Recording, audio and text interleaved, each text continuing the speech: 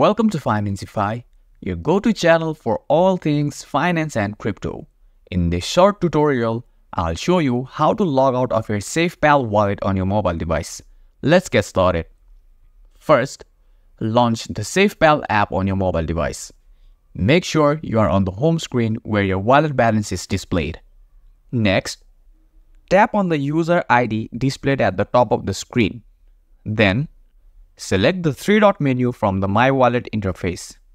Inside the menu option, you will find Remove Wallet at the bottom of the screen. This is the only way to log out of your Safepal wallet app. Before tapping in the Remove Wallet option, make sure to back up your recovery phrase. It is essential for logging back in once you have removed the wallet.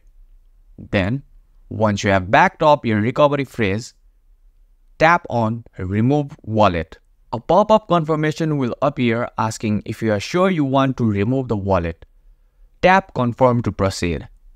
And that's it. You have successfully logged out of your Safepal wallet. Don't forget to subscribe to Financify for more quick and useful tutorials. Thanks for watching and see you in the next video.